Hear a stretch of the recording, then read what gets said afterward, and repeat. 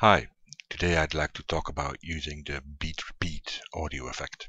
Now, I know there's already quite a few videos on using the beat repeat effect, but most of them are about using the effect on an actual beat, like a drum beat, or quite popular among DJs is using the beat repeat on the whole song.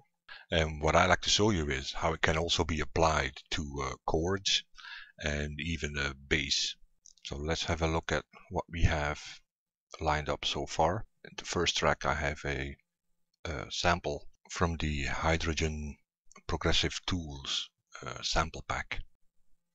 So let's listen to this one without anything applied to it. So this is the pure sample.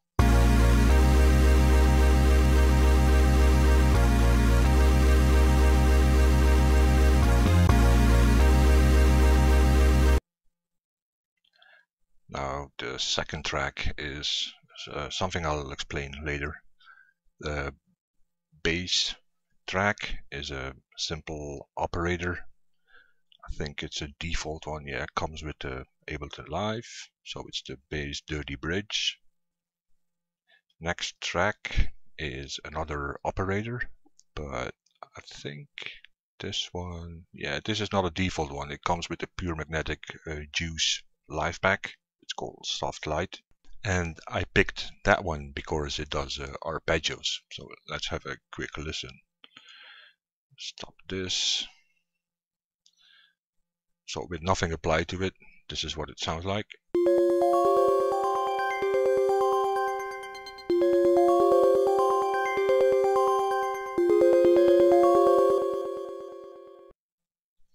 Next one is another operator. I think again it's a default one that comes with Ableton Live. It's called Fast and Fat. Next is loop samples, again from the Hy2rogen sample pack. And next to that I have a custom drum rack that I made from the Hy2rogen Progressive Tools sample. So it has a bunch of kicks and claps and hi-hats, and it allows me to quickly put together a beat, so I have something to work with. So let's listen to that beat real quick.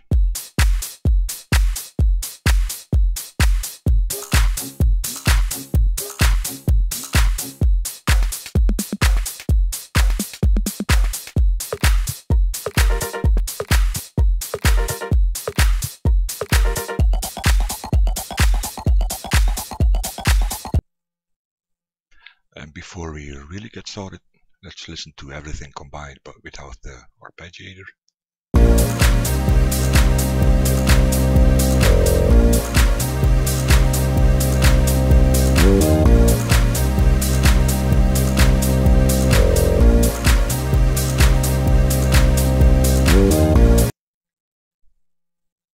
So as you could hear, both the chords and the bass had really long notes going on. Which is kind of on purpose, because I now want to use the beat repeat to break up the long notes and get some kind of rhythm going. I've played around a bit with the beat repeat and came up with these settings, and the things that will have the most effect on the rhythm is the offset, the grid over here, and the filter. So let's have a listen to that. I'll solo the chords, gonna disable the beat repeat, play it, and I'll enable the beat repeat while it's playing.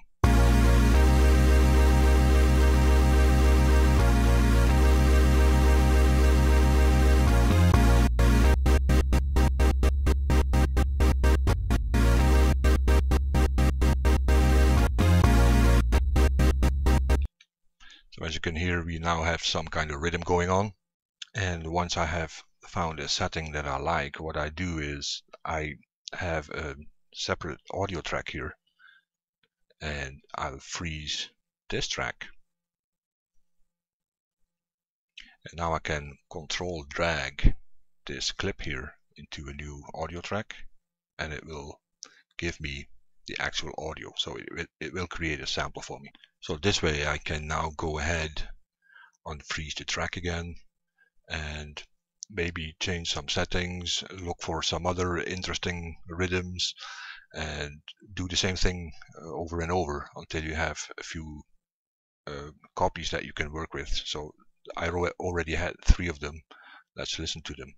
So all these 3 samples here are created from this one sample, just with different beat repeat settings. Let's solo the track.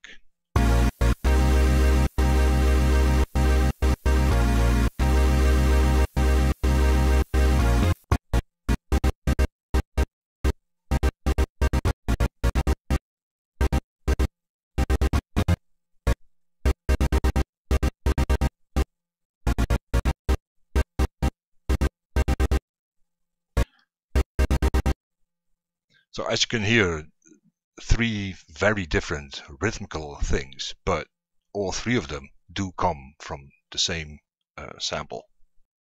Now let's have a quick look at the bass.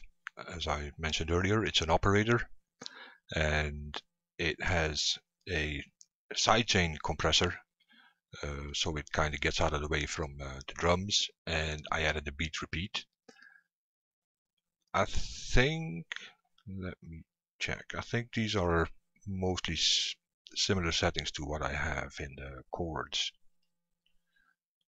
They're a bit different. The grid is different, and of course the filter is different, but more or less the same settings, because I want the rhythm of the bass to match the rhythm of the chords. Again, let's listen to the track with and without the beat repeat.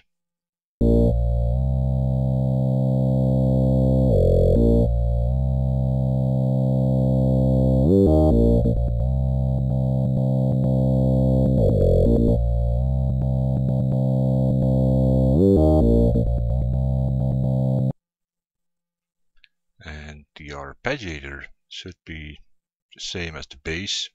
I mean, the beat repeat should be the same as the bass. I think the only main difference is the filter setting. So let's listen to that real quick.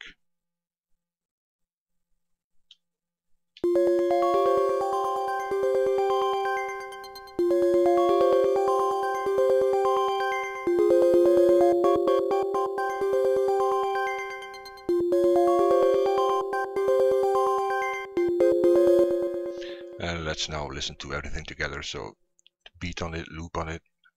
I'll enable all the compressors and all the beat repeats. Let me quickly check.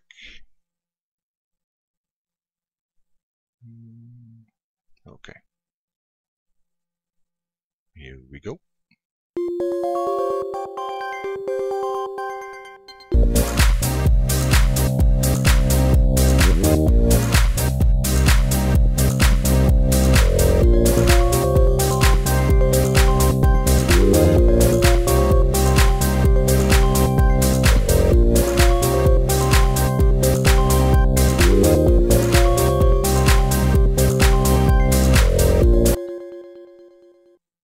Now let's have a look at the next combination. It's the same bass instrument, different bass line, arpeggiator. Then instead of the sample, I used the operator for the chords. So I added some chords here with sidechain compression, with a beat repeat. I'm gonna have a loop and I'm gonna have a beat. Let's listen to that real quick.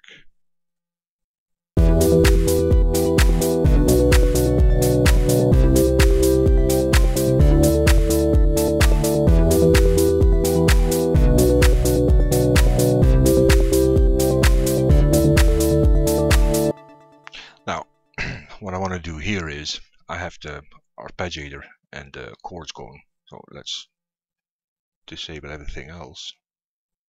Let's just listen to those 2 together.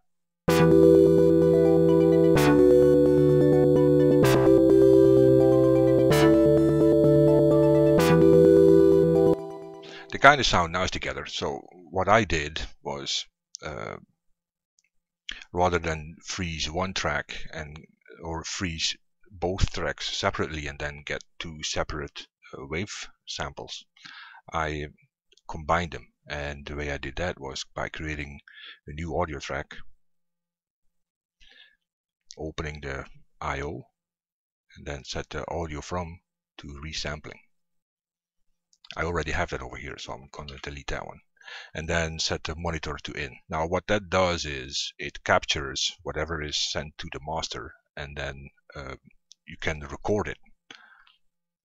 So let me show you how that works. So I want to record these two at the same time, and it's going to create one sample.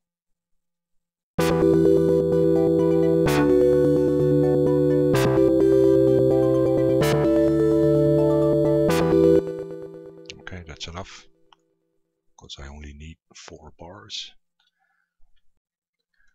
So let's trim this. There we go. Now I can disable these and have a listen.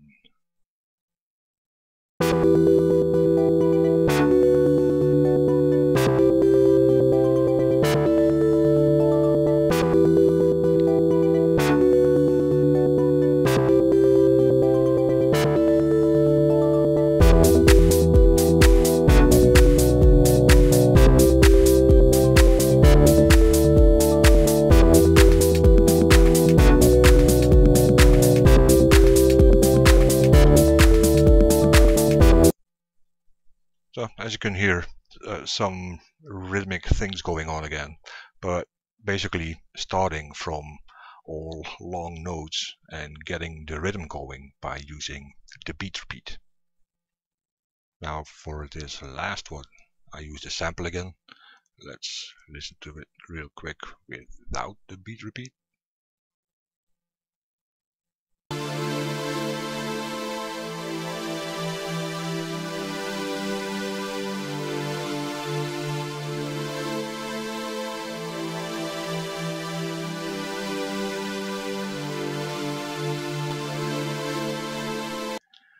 So then I applied a beat repeat to it, captured it, or so froze the track and made a copy of it, which is this one over here. And I also have added a equalizer. Where is it? It's the EQ8, and I have assigned some MIDI mappings to my MIDI keyboard. So if I turn a few knobs on the keyboard, what happens is this. I can do this, and I can turn this up. Let's turn this on.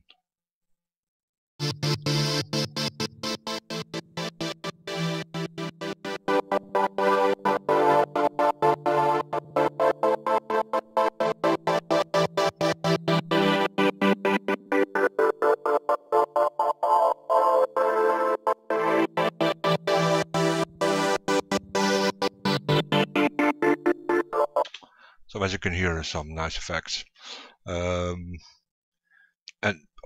all pretty easy, to be honest, because you just start from some chord sample, smack a beat repeat on it, and turn the knobs until you find something interesting, and then record it.